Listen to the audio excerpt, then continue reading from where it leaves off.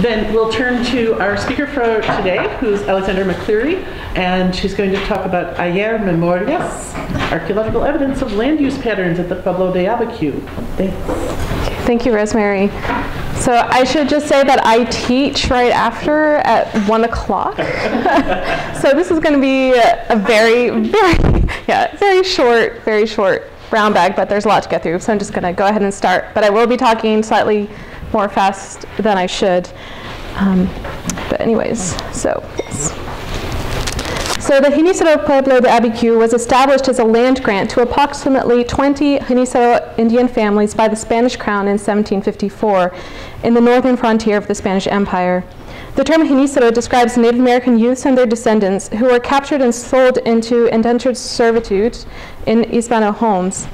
Abiquiú, along with other Genízaro land grants such as Belén and San Miguel del Vado, represented a unique experiment in Spanish colonial policy. It was a compromise between racially motivated ideologies that ordinarily prohibited persons of non-Spanish descent from land ownership and the Spaniards' desire to maintain their precarious existence in the northernmost frontiers of their empire. Genízaro Indians embodied this compromise as baptized indigenous persons living in Spanish communities. The arrangement was favorable to the Spanish colonial government, as I mentioned, as Genízaro land grants were purposely placed in buffer areas between Spanish allied Pueblo settlements and hostile nomadic tribes.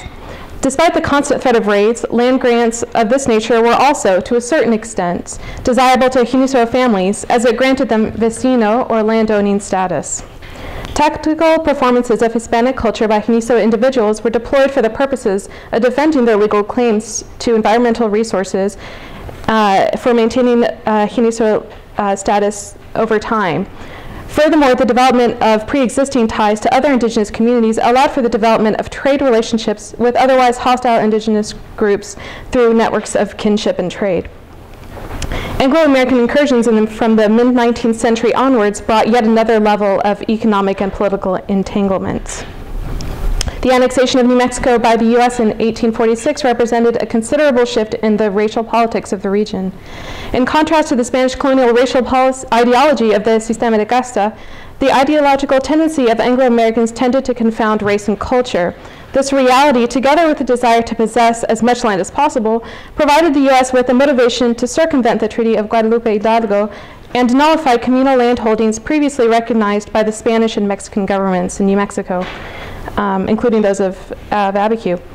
The Americans justified their policy with the assertion that Genízaro Indians were, quote, half-breed Indians. They assigned this term because the Genízaro Indians adopted several elements of Spanish culture, including language and religion, and were therefore not eligible for the same legal protections afforded to their neighboring Pueblo Indians. The term Genízaro has also carried negative misogynistic connotations in the Spanish New Mexican world, and thus was not a term by which persons of Indo-Hispanic descent might have self-identified. Despite these complications, Abiquiú has been unique in its ability to remain a corporate entity while retaining most of its communal lands. The community is currently undergoing a period of cultural revitalization, and many current and former Genízaro communities look to Abiquiú as they continue to strategize for the preservation of their land grants and communal culture. So this dissertation is part of a community-mandated project to increase our knowledge of the history of the Genízaros of Abiquiú and to contribute to the efforts to renew local interest in Genízaro heritage. So community involvement in this project has occurred really at every stage of the process, including but not limited to the development of research questions, methodologies, and locating excavation sites. So one of the ways that we do this is by making ourselves, well, first of all, it's my project goes under the umbrella of the Berkeley Abiquiú Collaborative Archaeology Project, which other archaeologists at Berkeley are involved in, including notably Professor Jensen Sari. And so one of the ways that we really try to make this truly a collaborative process was to make ourselves very visible to the community and at the various stages of the process. This is a copy, I know you can't read it, of little postcards that I distributed in advance of beginning excavations with Q&As, my contact information, my mugshot, so it would be readily identifiable, some questions, also a stipulation that this was a community-based project, and any member of the Abiquiú community had the authority to stop us from working if they considered our presence problematic. We had really daily interactions with members of the community at our sites. We reported to the community on site as the field school progressed, the excavations progressed. So you can see a flyer that was distributed on site. And another thing was, and one of the concerns of the community elders was to ensure that Abiquiú youth were being involved in the project. And thanks to funding secured by June, we were able to pay young Abiquiú students for their labor as they learned basic excavation skills. So this was a big selling point.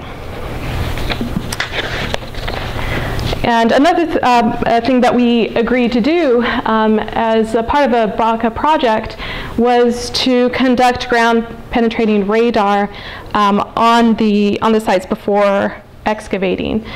This was mostly to ensure that we would not accidentally uncover human remains. It also, of course, helps us target particular areas for excavations. But running GPR well in advance of excavation proved to be a kind of blessing, because it allowed us to have time to make our presence known in the Pueblo, that folks could recognize our faces and ask us questions, and to encourage dialogue and identify any potential sources of conflict in advance of actual excavation. And this turned out to have happened. There was a bit of a snafu during our GPR trips, one of the GPR trips. I had originally planned to excavate in a particular location of the plaza, very close to where the 2014 excavation occurred. So right here was my original area that had been approved by the board at Abiquiú, the community board. As it turned out, the small area of the plaza had 3 separate owners and its own share of concerned neighbors. So right before we were to begin our GPR work, literally the day we came on site, one of the property owners backed out, which was unknown to us. But and one of our community partners actually informed me when I got on site. But immediately, multiple families came forward and offered their properties, for the purpose of excavation, which was very, very heartening. On that same trip, as we started working on the last site, the largest one, Abiquiú 3, that you see in blue, it doesn't look the largest on that map, which is an area that's very visible from the plaza. One person actually did approach us at a distance and made it very clear that they did not want us on site, and sort of yelled at us from a distance to leave. And I tried to explain what I was doing, introduce myself, but it was dialogue wasn't there. So the story gets a bit more complicated, but long story short, we did stop working. We pulled out the grid just that we had just finished preparing, and and sort of prepared to pack up and go home. But as I was doing that, I immediately started texting some of my friends in the Pueblo to tell them what was going on, and the air was able to be cleared quite quickly of the situation. It was really just a misunderstanding. And as soon as somebody said, this is Alexandra, Gene student, Baca, and it's like, oh yeah, and then it was all was well. But it was during that sort of little exciting interlude that I got that inspired the title of this talk, or part of the title for this talk, Ayer Memorias. One of the property owners was consoling me during this time, as we were waiting to work things out.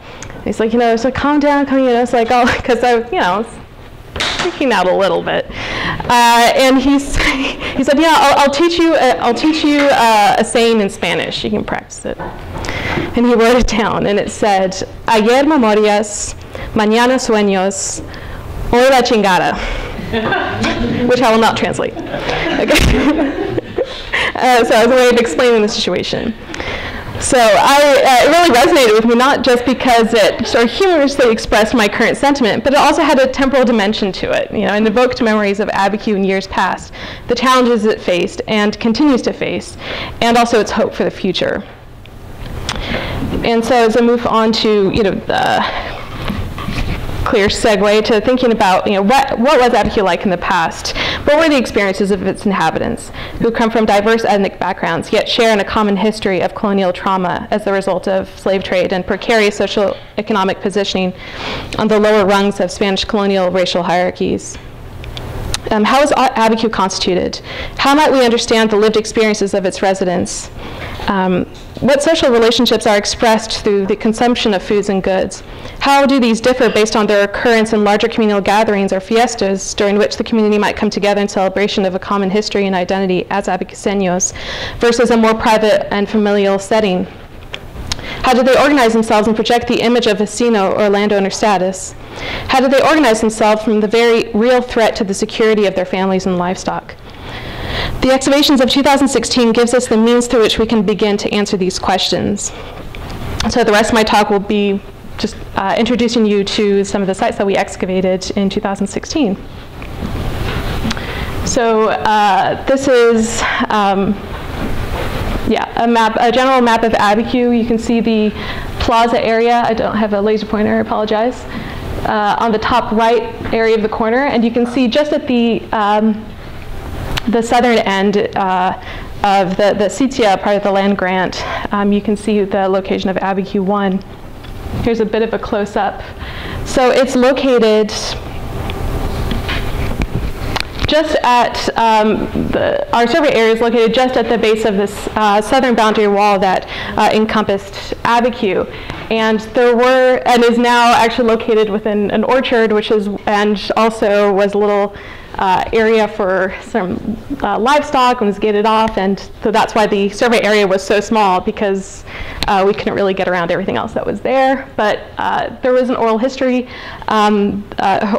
tradition that suggested that there was a torreón, or a watchtower, in this location. So we thought it would be interesting to explore that possibility. It's certainly located in the right place, right at the southern boundary wall, exposed to an area through which raiding parties might come through.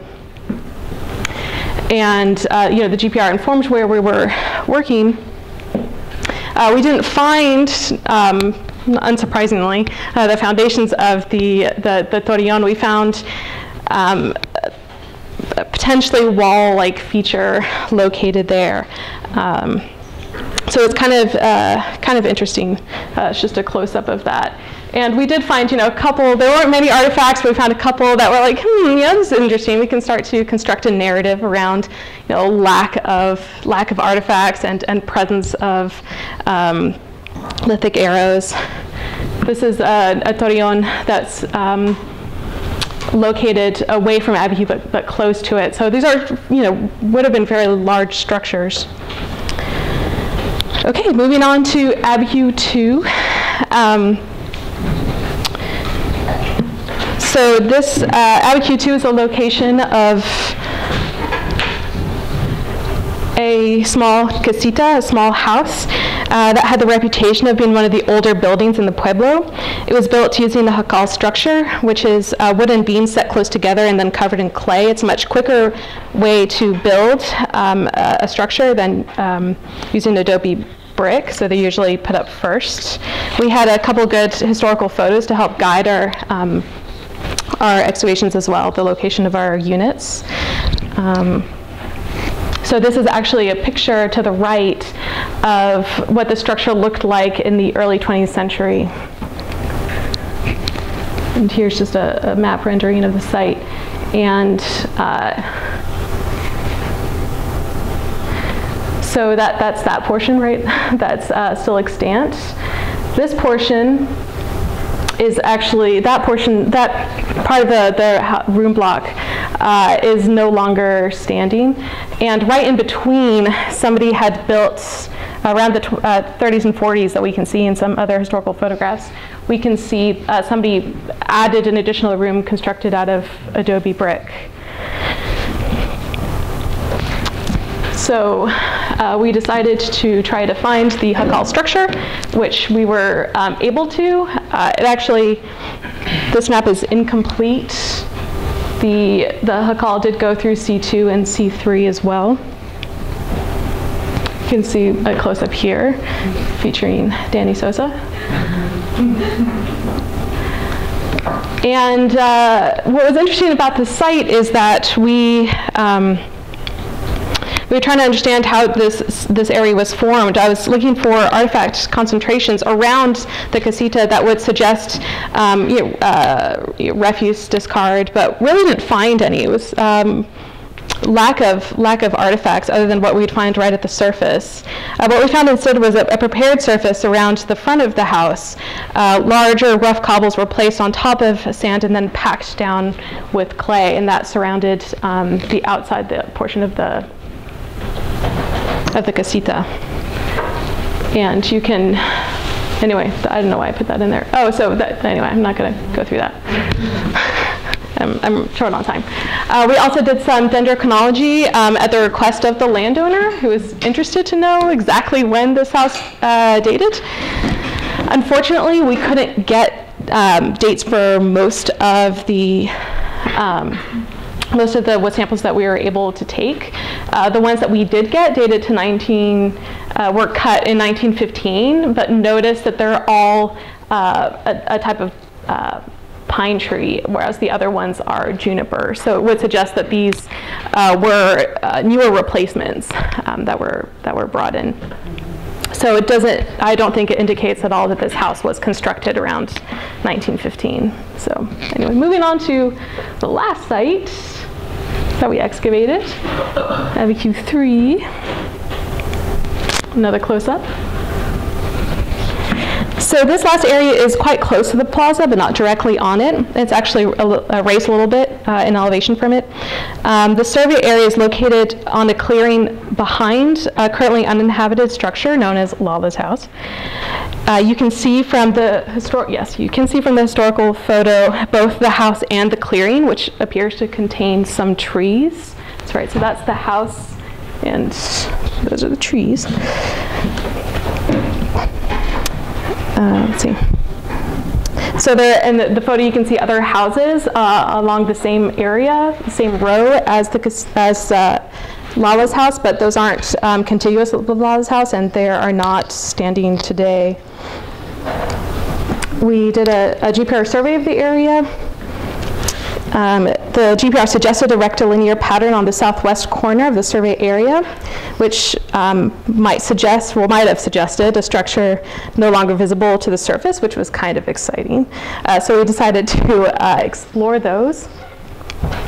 I won't talk about test trench 1, but I guess I will.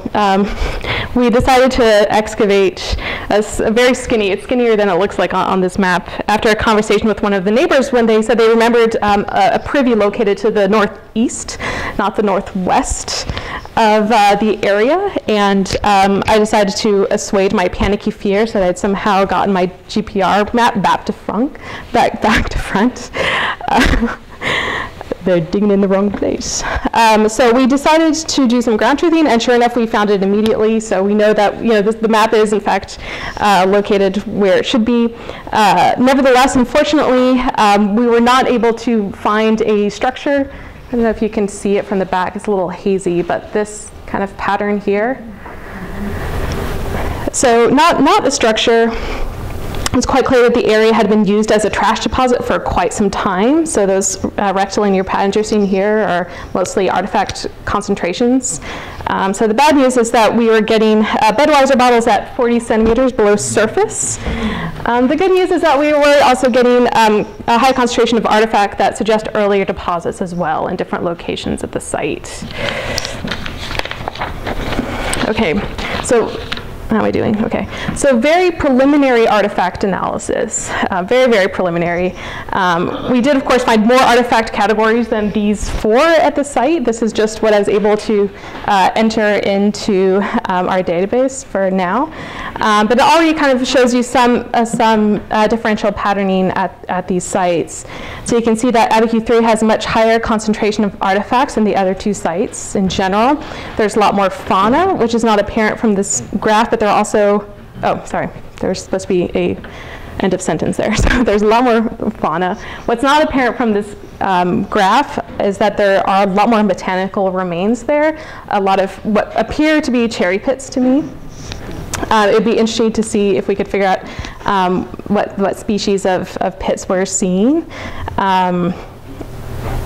It'd be also interesting to see if we can explore developing a horticultural heritage project at Abiquiú and seeing if we can replant some of these trees. There are a lot of historical maps of Abiquiú that show orchards around, so it'd be kind of cool to explore that. You can see that Abiquiú 2 here has fewer artifacts than Abiquiú 3, much more glass and proportionately more metal. These, for the most part, were found very close to the surface. I know that's not reflected in this graph, but you'll just have to take my word for it. So this suggests that only after the house became inhabited, the casita became uninhabited, that it basically started to accumulate litter, but much fewer artifacts there. Comparing Abiquiú 2 and 3 shows us that how folks at Abiquiú tended to dispose of their trash. They tended to do it behind their homes, away from view. This is certainly not true of all historical sites at New Mexico. From those, I remember now why I put that other historical photo. You can see in a lot of historical photos that the plaza looks very clean. There doesn't look like there are a lot of heaps of trash around, and I actually had some conversations with some community members about how privies tended to be quite far away from the houses themselves. So there was this kind of interest in cleanliness and hygiene and appearances. And certainly not true of all sites in New Mexico. And I think an argument might be made regarding the performativity of Vecino status that pushes against racial stereotypes of Genízaro behavior. So Abiquiú 1 has considerably less artifacts, most of which are ceramics, most of which, again, you'll have to take my word from it, are Biscuit A from the pre-European contact Pueblo, which occupied the same general area. I find it interesting that we don't find nearly as much colonial era ceramics in Abiquiú 1, which suggests that if this was the site of the Torreón, and I do believe it's the general location from it, I'm not going to get into why, the adobe bricks that would have been constructed for the Torreón would have dated close to the foundation of the Pueblo in 1754, before colonial ceramics would have been incorporated into the adobe matrix the way that you see it elsewhere in Abiquiú, and boy do you see it. Okay, so there's a lot more to be said about the fauna. Of course. I'm very interested in the fact that we're seeing mostly caprines in our faunal assemblages across these sites, which again gives us a clue that a significant portion of our assemblage does in fact come from prior to the 20th century. So we are able to get a diachronic perspective on these sites. So also a note to compare these sites to the 2014 excavations. The ceramics that we're finding tend to be various kinds of planewares, which we're seeing significantly less of the fancier polychrome ceramics that were brought in from other pueblos, as we saw in the 2014 excavation right along the plaza. So we're seeing discrete activity patterning throughout our sites, which is very nice. And that concludes my brown bag.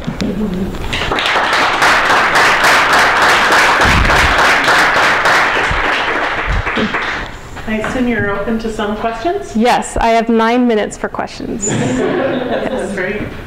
So Alexandra, you were talking about that there's an earlier pre-colonial occupation. So how tough is it to actually discriminate pre-colonial from the colonial? Is it that market, or is there actually a lot of materials that would actually be a transition between the two?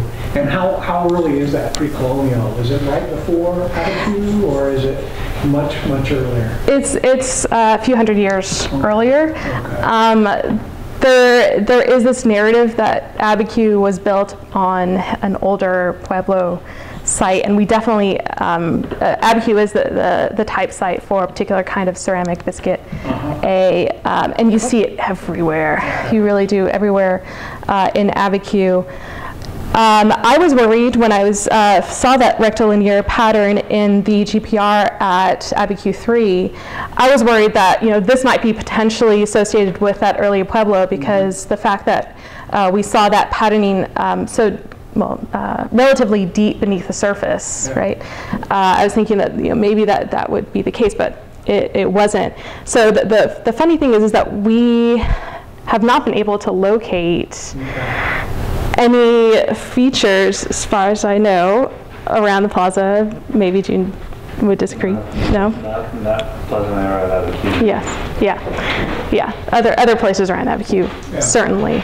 But not actually where the Pueblo is located itself. It could be that it's just a different location. A lot of the community members say that they find the most artifacts around where an old elementary school used to be, which is currently, not really occupied.